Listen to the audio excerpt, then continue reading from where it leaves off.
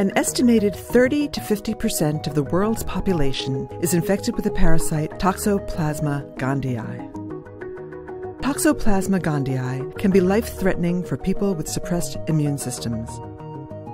If women contract an infection for the first time while pregnant, they can pass it to their unborn children. Most people know toxo as the disease you can get from changing a cat's litter. It is transmitted by accidentally ingesting cat feces that contain the parasite.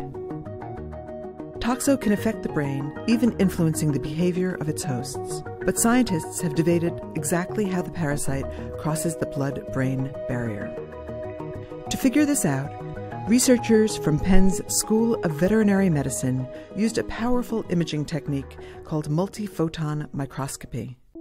This technology enabled the scientists to look at parasites moving inside the brain of living mice in real time. Researchers used mice that had been specially bred to express a fluorescent green protein on the cells that line blood vessels. These cells are known as endothelial cells. The mice were then exposed to toxoparasites marked with a red fluorescent protein. After a week, Penn researchers saw endothelial cells in the brain that were infected with toxo, as well as evidence that the parasite was reproducing inside those cells. After 2 weeks, parasites appeared in the brain tissue next to the endothelial cells.